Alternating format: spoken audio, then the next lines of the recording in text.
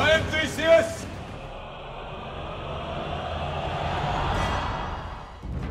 Theseus is rejected by society and in turn rejects society. Go in the morning with your own kind. My kind's blood is the same color as yours.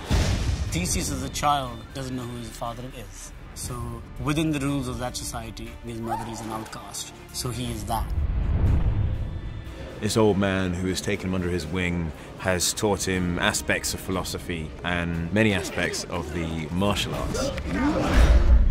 Draw my sword to protect those that I love. No! The old man has tried to teach him to let go of his resentment and to live life as rightly as possible. And some of this has struck home. He's heard it, he's just chosen not to accept it. If there is one human who could lead them against Hyperion, it would be Theseus. He fights against all the odds. Prove me right. He's not afraid to stand up for who he is and what he believes in. Zeus has chosen him to lead his people. Fight! For immortality!